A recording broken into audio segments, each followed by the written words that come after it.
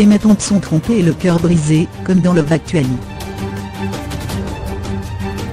La justesse de la scène est liée au vécu de l'actrice.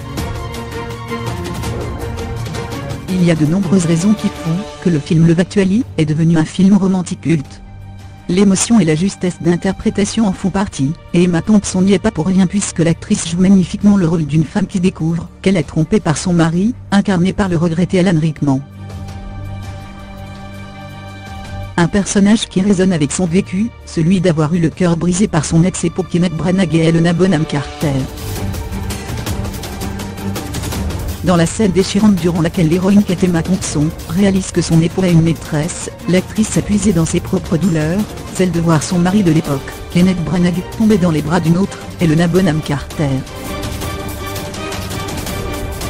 Lors d'un événement caritatif au Tricycle Théâtre à Londres le 25 février, la comédienne et scénariste acclamée a donc expliqué au public « Cette scène, où mon personnage est debout devant le lit à pleurer, est quelque chose que tout le monde a vécu.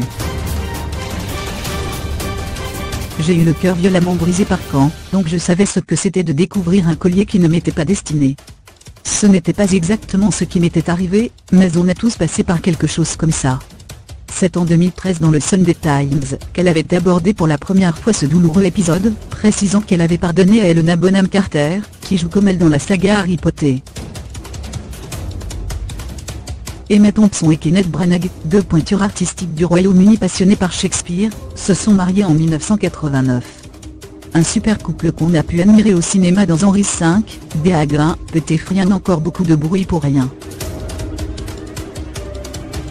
Leur union de 6 années a pris fin, lorsqu'ils se sont séparés en 1995. Derrière cette rupture se cache en réalité, la relation adultérine entretenue par Branagh avec celle qu'il dirigeait alors dans Frankenstein, Helena Bonham Carter. Aujourd'hui, la célèbre unanime fée est mariée à l'acteur Greg Weiss et a 2 enfants avec lui.